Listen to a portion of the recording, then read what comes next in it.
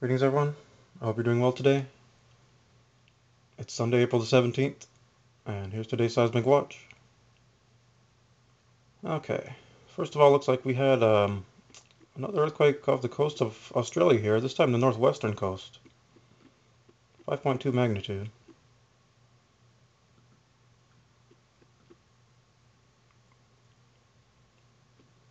And there's only been 2 responses of it felt. This is a bit abnormal. Australia usually does not see much seismic activity at all, and within the last couple days they've had 3 earthquakes, somewhat significant in magnitude. And we'll jump over to the United States. You can see California still very active. Nevada border region here. They just had a recent one here in Northern California.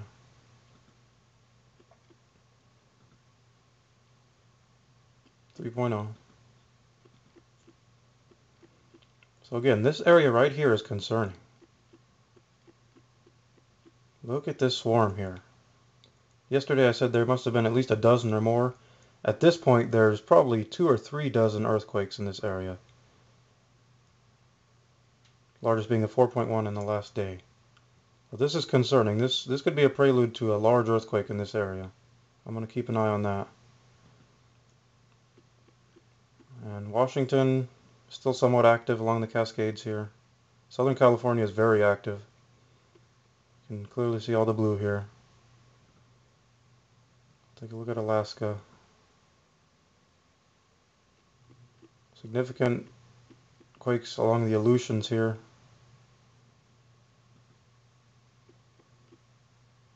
And we'll have a look at Japan today. Chile's been experiencing some activity as well recently.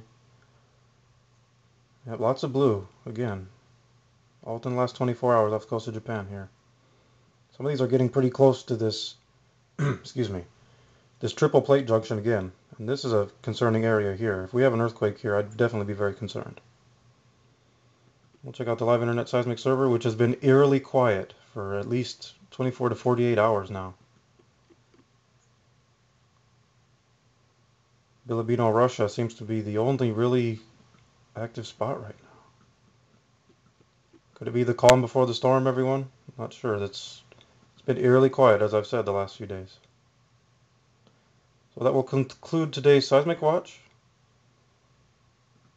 And again, areas of concern today: Australia, Japan, Southern California, Nevada. Be well, everyone.